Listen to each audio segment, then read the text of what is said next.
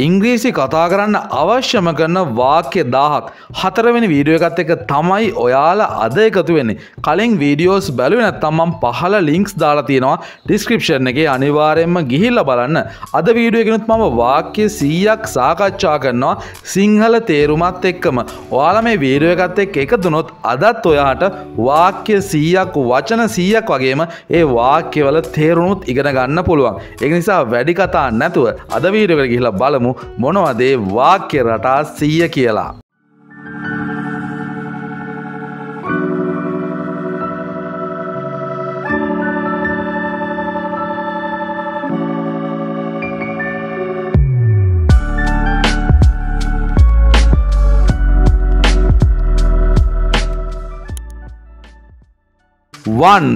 once කියන්නේ එක පාරක් කියන එක. වරක් කියලා අපි කියන්නේ එක වරක් එක පාරක් කියන එක තමයි once කියන වචනේ තේරුම.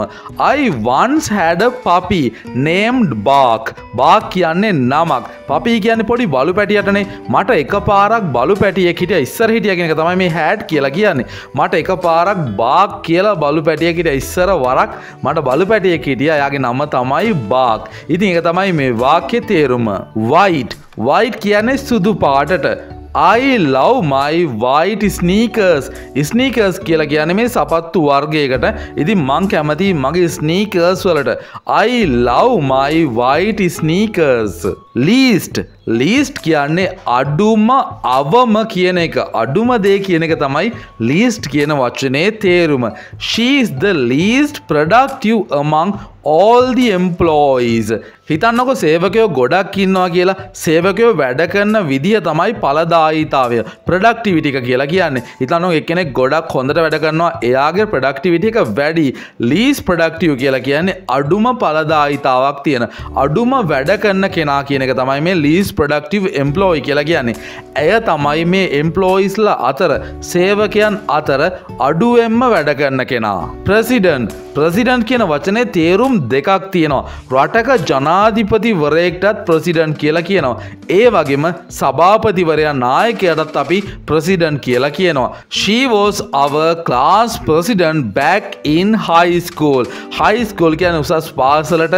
උසස් පාසලේදී එයා තමයි අපේ පන්තියේ නායකයා. එහෙම නැත්නම් පන්තියේ සභාපති වෙලා හිටියේ. learn කියන්නේ යමක් ඉගෙන ගන්නවට. ඔයා මේ වීඩියෝ එක බලලත් යමක් ඉගෙන ගන්නවා. ඒකට තමයි learn කියලා කියන්නේ. I would කියන එක I'd වෙලා තියෙනවා. I'd love to learn more about the English language. මම කැමති more about තව දුරටත් දේවල් ඉංග්‍රීසි භාෂාව ගැන ඉගෙන ගන්න. I'd love to learn more about the English language. Real කියන්නේ ඇත්ත සැබෑම කියන එක.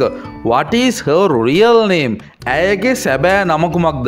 සමහරු සැබෑ නම වෙනුවට කෙටි නම් පාවිච්චි කරනවා, වෙනත් නම් පාවිච්චි කරනවා. සැබෑ නම කියන්නේ ඇත්තටම එයාට උපතින්ම දාපු නමට. What is her real name? ඇයගේ සැබෑ නම මොකක්ද? Change කියන්නේ වෙනස්කමට එහෙම නැත්නම් වෙනස්කම් කරනවට. What can we change so that things will get better? What can we change? අපිට මොනවද කරන්න පුළුවන් වෙනස්කම් කියන එක තමයි what can we change කියලා අපි කියන්නේ. So that things will get better. දේවල් යහපත් කරන්න. මේ සමාජයේ වෙන දේවල් යහපත් කරන්න අපිට මොනවද කරන්න පුළුවන්? එහෙම නැත්නම් අපේ ජීවිතයේ දේවල් යහපත් කරගන්න අපිට මොනවද කරන්න පුළුවන් වෙනස්කම්? What can we change so that things will get better? Team කියන්නේ කණ්ඩායමට එකට එකතු වෙලා වැඩ කරන පිරිසකට. They hired a team to do the design of their new office. එයාලගේ අලුත් කාර්යාලය සැලසුම් කරගන්න, ඩිසයින් කරගන්න ඒගොල්ලෝ අලුත් කණ්ඩායමක් කුලියට ගත්තා. hire කරනවා කියලා කියන්නේ කුලියට ගන්නවට. hired a team to do the design එක හදාගන්න, සැලසුම හදාගන්න of their new office. එයාලගේ අලුත් කාර්යාලයේ. මිනිට් කියන්නේ මිනිත්තුවට තප්පර 60ක කාලයට තමයි මිනිට් එකක් කියලා කියන්නේ. She is laughing every minute of every day. ඇය සෑම දිනකම හැම දවසකම හැම විනාඩියකම hina වෙලා ඉන්නේ. කොච්චර හොඳයිද? She is laughing කියන්නේ ඇය hina වෙලා ඉන්නවා කියන එක. every minute හැම මිනිත්තුවකම හැම විනාඩියකම ඇය hina වෙලා ඉන්නේ හැම දවසකම. best කියන්නේ හොඳම කියන එක. හොඳම දේ කියන එක තමයි best කියන වචනයෙන් අදහස් වෙන්නේ. This is the best potato salad I've ever tasted. This is the best potato salad I've ever tasted. මේක තමයි මෙච්චර කාලයකට රස බලපු හොඳම අල. එහෙම නැත්නම් අර්ථාපල් සලාදය. potato කියන්නේ අර්ථාපල් වලට best potato salad කියන්නේ අර්ථාපල් වලින් හදපු අර්ථාපල් සලාදයට. I have ever tasted කියන්නේ මම මෙච්චර කාලයකට රස බලපු කියන තේරුම.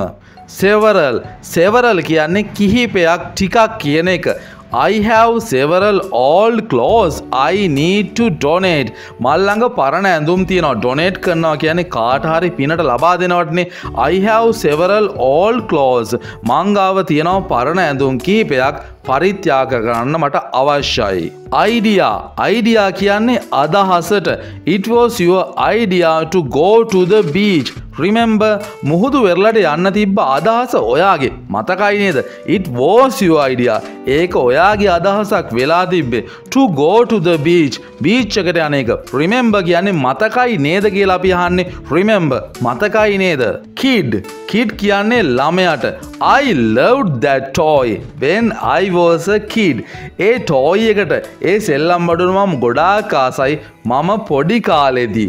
I loved that toy කියන්නේ ඒ සෙල්ලම් බඩුව මම ගොඩාක් ආස වුණා කියන එක මම ළමා කාලෙදී. when I was a kid. body කියන්නේ අපේ සිරුරට අපේ ශරීරයට. She worked out hard to achieve a toned body. toned body කියන්නේ හැඩ ඇති ලස්සන කෙට්ටු සිරුරකට තමයි toned body එකක් කියන්නේ. She worked out කියන්නේ ඇය ව්‍යායාම කරනවා මහන්සි වෙලා. She worked out hard to achieve ලබා ගන්නට a toned body හැඩ ඇති සිරුරක් ලබා ගන්නට ඇය මහන්සි වෙලා වැඩ කරනවා. information කියන්නේ තොරතුරු වලට. This is the information I need. මේක තමයි මට අවශ්‍යම තොරතුර. This is the information I need. nothing කියන්නේ කිසිම දෙයක් නැහැ කියන එක. There's nothing we can do now. අපිට දැන් කරන්න පුළුවන් කිසිම දෙයක් නැහැ. There's nothing we can do now. ago කියන්නේ ටික කාලයකට කලින් අතීතේ කියන එක. 3 years ago අවුරුදු 3කට කලින් I visited Japan for the first time. මං අවුරුදු 3කට කලින් තමයි ජපානයට ගියේ ඒ පළවෙනි වතාවට. right කියන්නේ හරි නිවැරදි කියන තේරුම මේ වාක්‍යයට අනුව. You are right. ඔයා හරි. I want to go back there. මට නැවත වතාවක් එහෙට යන්න ඕනේ. ආපහු සැරයක් යන්න ඕනේ කියන එක තමයි I want to go back there කියලා කියන්නේ. lead කියන්නේ පාර පෙන්වනවා මාර්ගය පෙන්වනවා කියන තේරුම තමයි මෙතෙන්දි ගන්න පුළුවන්. Just lead the way and I'll follow. ඔයා පාර පෙන්වන්න. නිකමට පාර පෙන්වන්න. මම පිටිපස්සෙන් එන්නම්. ඔයා පස්සෙන් එන්නම්. I'll follow කියලා කියන්නේ ඒක. social කියන්නේ සමාජය සහ සමාජයට සම්බන්ධ වූ කියන තේරුම. I feel awkward in these social gatherings. මේ වාක්‍යයේ තියෙන වචන දෙකක් අපි තේරුම් ගන්න ඕනේ මුලින්ම. awkward කියන්නේ අපිට අවුල් වෙනවා අපහසුතාවයක් දැනෙනවා කියන එක. social gatherings කියන්නේ මොනවද? සමාජ රැස්වීම නැත්නම් සමාජ සම්බන්ධතා. යාළුවොත් එක්ක මිත්‍රයෝ එක්ක නැත්නම් අඳුරන අයත් එක්ක එකට එකතු වෙන හමුවීම් වලට තමයි social gatherings කියලා කියන්නේ. මේ වගේ හමුවීම් වලදී මට ලොකු අපහසුතාවයක් දැනෙනවා. මං එච්චර කැමති නෑ මේ වගේ තැන් වලට යන්න. ඒ වගේ තේරුමක් තමයි මේ වාක්‍යයෙන් ගන්න පුළුවන්. understand කියන්නේ තේරුම් ගන්නවා කියන එක. I understand how you feel. මට තේරෙනවා ඔයාට දැනෙන්නේ කොහොමද කියලා. I understand how you feel. weather කියන වචනේ තේරුම තමයි දෙකෙන් එකක්. මොක වුණත් කියන එක. කාලගුණයට අපි weather කියලා කියනවා. මේ වචන නෙමෙයි එන්නේ. මෙතෙන්දි weather කියන්නේ මේ දෙකෙන් මොකක් වුණත් කියන එක. whether in big groups or small groups. I always feel a little shy at first. විශාල කණ්ඩායමක වුණත් කුඩා කණ්ඩායමක් වුණත් මට හැම වෙලාවෙම ලැජ්ජයි මුල් වතාවේදී කණ්ඩායමට එකතු වෙනකොට. ඉතින් මේ weather කියන වචනේ තේරුම විශාල කණ්ඩායමක් වුණත් පොඩි කණ්ඩායමක් වුණත් කියන එක. back කියන්නේ පසුපස නැත්තම් ආපස්සට කියන එක. looking back. I knew I was always an introvert. ආපස්සට හැරලා බලනකොට මගේ ජීවිතේ මං හැම විටම හුදකලාවේ ඉන්න තනියෙන් ඉන්න කැමති කෙනෙක් කියලා තමයි මට තේරුම් ගන්න පුළුවන් උනේ. watch කියන්නේ බලනවට නරඹනවට. Let's watch the sun set on the horizon. අපි සිතිජය මත හිරු බැහැලා යන්නේ කොහොමද කියලා බලන්න යමු. together කියන්නේ එකට එකතු වෙලා ඉන්නවා කියන එක. They are together now. ඔවුන් දැන් එකට එකතු වෙලා ඉන්නේ. They are together now. follow කියන්නේ අනුගමනය කරනවට පසුපස ගමන් කරනවට. I'll follow you home. මං ඔයත් එක්ක ගෙදරටම එන්නම්. around කියන්නේ වටා අවට කියන එක. You will always have me around. ඔයාත් එක්ක මං හැමදාම ළඟින් ඉඳීවි. You will always have me around. parent කියන්නේ දෙමව්පියන්ට. Every parent is trying hard and doing their best. හැම දෙමව්පියෙක්ම මහන්සි වෙලා තම උපරිමය දරුවන් වෙනුවෙන් කරනවා. Every parent is trying hard. මහන්සි වෙලා වැඩ කරනවා and doing their best. එයාලගේ හොඳම දේ උපරිම දේ කරනවා. only කියන්නේ එකම කියන එක.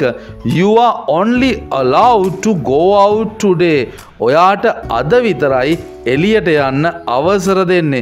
only allowed. අද විතරයි අවසර දෙන්නේ එළියට යන්න. stop කියන්නේ නවත්තලා දානවට. Please stop that. කරුණාකරලා ඒක නවත්වන්න. Please stop that. human කියන්නේ මනුස්සයාට.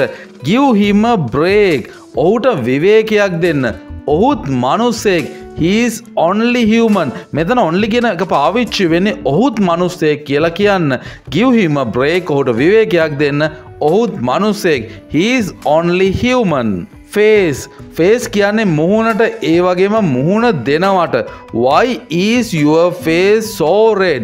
ඇයි ඔයාගේ මුහුණ මෙච්චර රතු වෙලා තියෙන්නේ? Why is your face so red? anything කියන්නේ ඕනම දෙයක් කියන එක. You can ask me for anything. ඔයාට පුළුවන් ඔයා කැමති දෙයක් අහන්න, කැමති දෙයක් ඉල්ලන්න. You can ask me for anything. create කියන්නේ නිර්මාණය කරනවා, සකස් කරනවා කියන එක. Did you create that presentation? It was so good. ඔයාගේ presentation එක හැදුවේ. Did you create that presentation? It was so good. ඒක ඉතාමත් හොඳ presentation එකක්. public කියන්නේ පොදු කියන එක. This is public property. මේක පොදු දේපලක්. This is public property. already කියන්නේ දැනටමත් කරලා තියනවා කියන එක. I already asked him to resend his report. මං ඔහුගේ වාර්තාව ආපහු එවන්න කියලා මං දැනටමත් ඔහුගෙන් ඉල්ලලා තියෙන්නේ. I already asked him to resend his report. speak කියන්නේ කතා කරනවට. Could you speak a little louder? ඔයාට ටිකක් හයියෙන් කතා කරන්න පුළුවන්ද? Could you speak a little louder? others කියන්නේ අනිත් අයට. The others haven't arrived yet. අනිත් අය තාමත් පැමිණිලා නැහැ. The others haven't arrived yet. read කියන්නේ යමක් කියවනවට. I read somewhere. මං කොහේ හරි කියවලා තියෙනවා that this house is haunted කියලා කියන්නේ හොල්මන් තියනවා කියලා. මං කොහේ හරි කියවලා තියෙනවා මේ ගෙදර හොල්මන් තියනවා කියලා. level කියන්නේ මට්ටම ප්‍රමාණයට. What level are you in that game? ඔයා ඒ ගේම් එකේ ක්‍රීඩාවේ ඉන්නේ කුමන මට්ටමේද? What level are you in that game?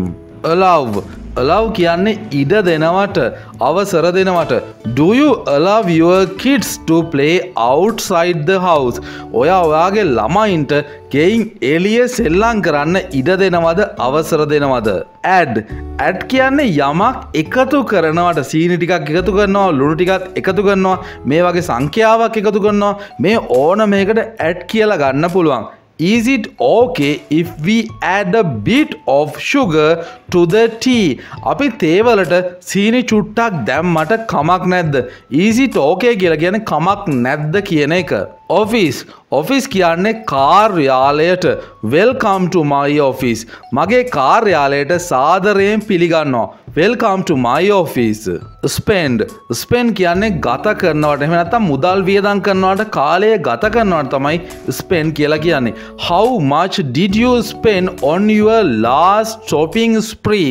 ඔයා අන්තිමට ගිය සාප්පු සවාරියට ඔයා කොච්චර මුදලක් වියදම් කළාද? How much did you spend on your last shopping spree? Door කියන්නේ දොරට. You left the door open. ඔයා ගිහිල්ලා තියෙන්නේ පිටත් වෙලා තියෙන්නේ දොර ඇරලා දාලා. You left the door open. Health කියන්නේ අපේ සෞඛ්‍යයට. You must take good care of your health. ඔයා ඔයාගේ සෞඛ්‍ය ගැන හොඳ සැලකිල්ලක් දක්වන්නම ඕනේ. Person කියන්නේ පුද්ගලයාට. You are a good person. ඔයා හොඳ පුද්ගලයෙක්. ඔයා හොඳ මනුස්සයෙක්. Art කියන්නේ කලා නිර්මාණවලට, කලා කෘතිවලට. This is my work of art. මේක මගේම කලා නිර්මාණයක්, මගේම කලා කෘතියක්. Sure කියන්නේ විශ්වාසයි කියන එක. Are you sure you want to do this alone? ඔයාට විශ්වාසද ඔයාට මේක තනියෙන්ම කරන්න ඕනේ කියලා. Such කියන්නේ එවැනි වගේ කියන එක. You are such a brave little boy. ඔයා ඒ තරම්ම නිර්භීත කුඩා පිරිමි ළමෙක්. You are such a brave little boy. පොඩි කොල්ලෙක් කියලා කියන්නත් පුළුවන්. War කියන්නේ යුද්ධයට. The war has finally ended. අවසානයේදී යුද්ධය ඉවර වුණා. යුද්ධය අවසන් වුණා. The war has finally ended. History කියන්නේ ඉතිහාසයට. She is my history professor. ඇය මගේ ඉතිහාසයට සම්බන්ධ ඉතිහාසය උගන්වන මහාචාර්යවරිය. She is my history professor. Party කියන්නේ උත්සවයට, සාදයට. Are you going to her party tonight? ඔයා ඇයගේ පාටියට අද රෑ යනවද? Are you going to her party tonight? Within කියන්නේ යමක් තුල, යමක් ඇතුළත කියන එක. We support everyone within our small community. අපගේ කුඩා ප්‍රජාව නැත්නම් අපේ පොඩි සමාජයේ ඉන්න හැමෝටම අපි සහාය දක්වනවා. Grow කියන්නේ වැඩි දියුණු වෙනවා, වර්ධනය වෙනවට. We want everyone to grow and thrive their careers. අපිට ඕනේ හැමෝම වෘත්තීය ජීවිතය තුළ වර්ධනය වෙනවට, දියුණු වෙනවට. Result කියන්නේ ප්‍රතිඵලවලට. The result of this outreach program is amazing. මොකක්ද outreach program එකක් කියන්නේ? ප්‍රතිකාර කරන්න පාවිච්චි කරන එක වැඩසටහන් වලට තමයි නොමිලේ ප්‍රතිකාර කරන්න පුළුවන් වෛද්‍ය වැඩසටහන් වල තමයි outreach program කියලා කියන්නේ. ඒ program එකේ ප්‍රතිඵල විශ්මයජනකයි. Open කියන්නේ විවෘත කරනවා, විවෘතයි කියන එක. Are you open to teaching on weekends? ඔයා සති අන්තයේ ඉගැන්වීම් කටයුතු සිදු කරනවද? Are you open to teaching on weekends? Change කියන්නේ මාරු කරනවට. Where can we change her diaper? Diaper කියන්නේ අපි ලංකාවේදී නැපි කියලා කියන්නේ ළමයි අඳින පොඩි ඇඳුමකට තමයි diaper කියන ඔයාලා මේක දන්නවා. අපිට යාගේ diaper එක මාරු කරගන්න පුළුවන් කොහෙන්ද? Where can we change her diaper? Morning කියන්නේ උදේ කාලයට උදෑසනට. It's such a beautiful morning. ඒක ඒ තරම් ලස්සන උදෑසනක්. It's such a beautiful morning. Walk කියන්නේ ඇවිදිනවට. Come take a walk with me. මාත් එක්ක ඇවිදින්න යන්න එන්න. Come take a walk with me. Reason කියන්නේ හේතුවට. You are the reason I came home. ඔයා තමයි එකම හේතුව මම ගෙදර එන්න. You are the reason I came home. Low කියන්නේ අඩුම කියන එක, අවම කියන එක. Her blood pressure has gotten really low. ඇයගේ රුධිර පීඩනය ඇත්තටම අඩු වෙලා තියෙන්නේ. Her blood pressure has gotten really low. Win කියන්නේ දිනනවා, ජයග්‍රහණය කරනවට. We can win this match if we work together. අපිට එකතු වෙලා වැඩ කරන්න පුළුවන් නම් අපිට මේ මැච් එක තරගය දිනන්න පුළුවන්. We can win this match if we work together. Research එකක් කියන්නේ පර්යේෂණයකට. How is your research going? ඔයාගේ පර්යේෂණ කටයුතු සිද්ධ වෙන්නේ කොහොමද ඉතින්? How is your research going? Girl කියන්නේ කෙල්ලට ගෑනු ළමයාට. That girl is in my class. ඒ ගෑනු ළමයා ඒ කෙල්ල ඉන්නේ මගේ පන්තියේ. That girl is in my class. Guy කියන්නේ පිරිමි කෙනාට. I've seen that guy in school before. මම ඉස්සර ඉස්කෝලේදී ඒ කොල්ලව දැකලා තියෙනවා. I have seen that guy in school before. Early කියන්නේ ඉක්මනින් කලින්ම කියන එක. I come to work so early every day. මං හැමදාම හුඟක් කලින් වේලාසනින් වැඩට එනවා. I come to work so early every day. Food කියන්නේ කෑම වලට ආහාර වලට. Let's buy some food. I'm hungry. අපිට කෑම ටිකක් මිලදී ගමු. මට බඩගිනි. Before කියන්නේ කලින් පෙර කියන එක. Can I talk to you before you go home? ඔයා ගෙදර යන්න කලින් මට ඔයා එක්ක කතා කරන්න පුළුවන්ද? Can I talk to you before you go home? Moment කියන්නේ අවස්ථාව ඒ මොහොතට.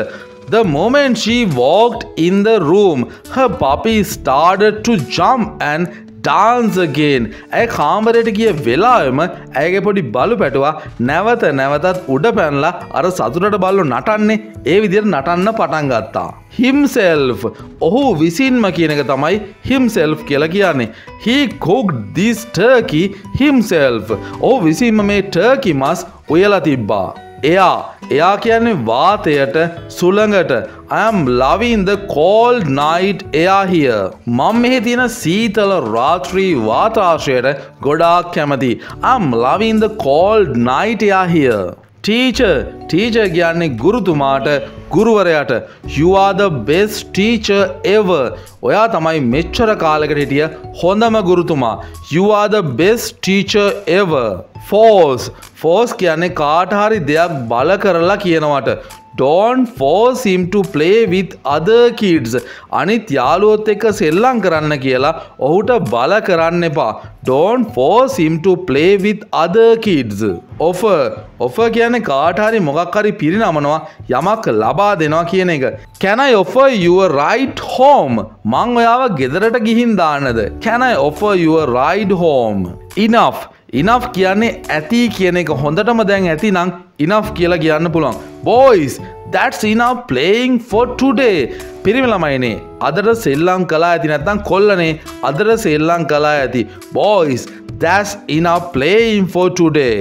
Both කියන්නේ දෙකම දෙන්නම කියන එක. You both need to change into your sleep clothes now.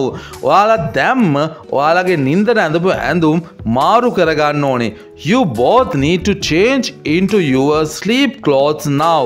Education කියලා කියන්නේ අධ්‍යාපනයට. I just want you to get the best education. මට ඕනේ ඔයාට හොඳම අධ්‍යාපනයක් ලබා දෙන්න. I just want you to get the best education. Across කියන්නේ හරහා කියන එක. Your dog ran across the park. ඔයාගේ බල්ලා පාක් එක හරහා දුවගෙන ගියා. Your dog ran across the park. Although කියන්නේ එහෙම වුණත් එසේ වුවත් කියන එක.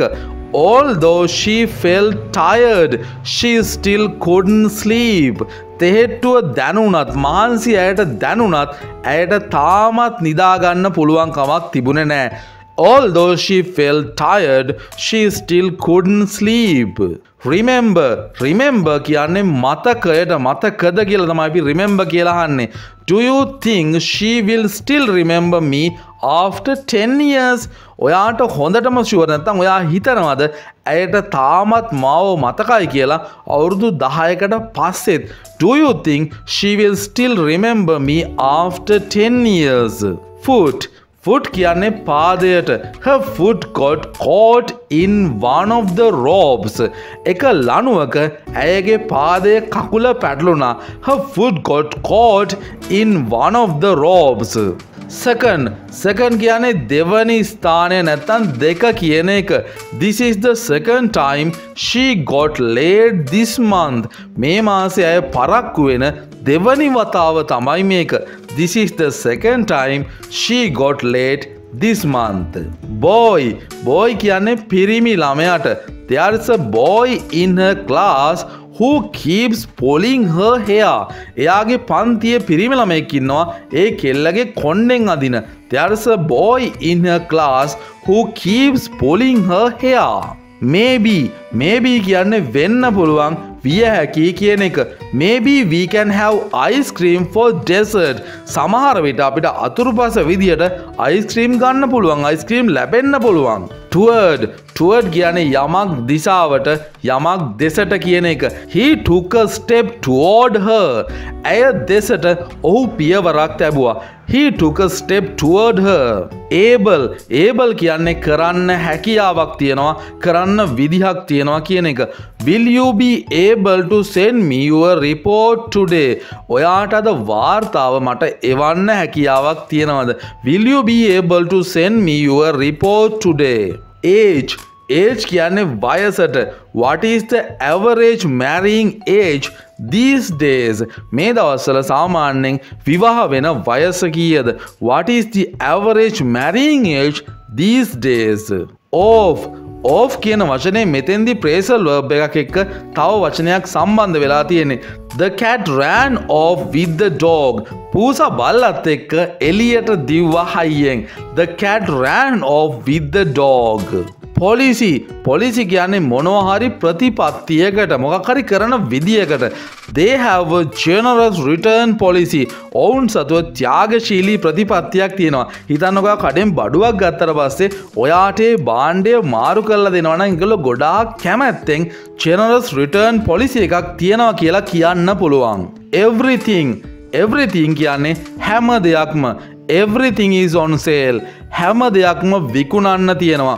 Everything is on sale. Love කියන්නේ ගොඩාක් ආදරයට ගොඩාක් කැමතියි කියනවට. I love what you are wearing. ඔයා ඇඳගෙන සිටින ඇඳුමට මම ගොඩාක් කැමතියි. I love what you are wearing. Process කියන්නේ ක්‍රියාවලියට යමක් කෙරෙන විදිහට. Wait, චුට්ටක් ඉන්න. Give me time. මට වෙලාව දෙන්න. To process everything you are telling me. ඔයා කියපු හැමදේම මට පිළිවෙලකට සකස් කරගන්න කාලයක් දෙන්න. Music කියන්නේ සංගීතයට. I love music. මම සංගීතයට මාර විදියට කැමතියි. I love music. Including කියන්නේ ඇතුළත් වෙනවා, අන්තර්ගත වෙනවා කියන එක.